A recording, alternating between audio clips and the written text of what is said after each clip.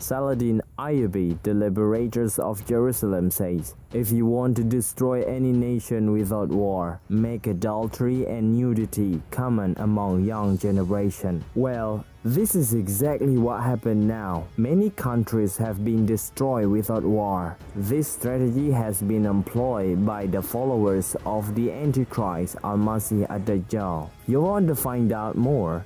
Watch this video till the end and give your opinion. In the presence of the internet, watching porn is just a click away. It is very easy.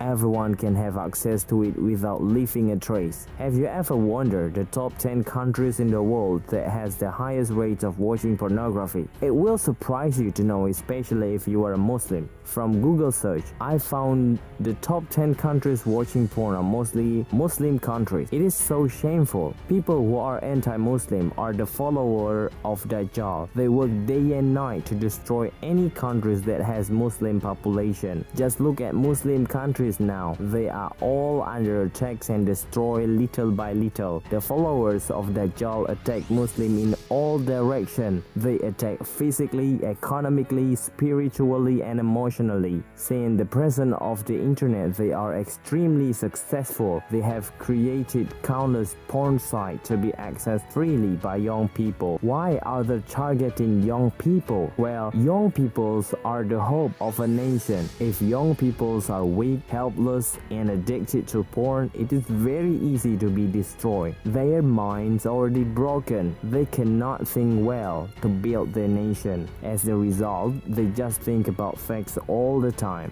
They become weak and not productive at all. Actually, youth is the most productive age of someone can have. When we are young, we have full of energy. All creativity and creative ideas start when we are young. Open your eyes, seek help from Allah. He is God the Almighty.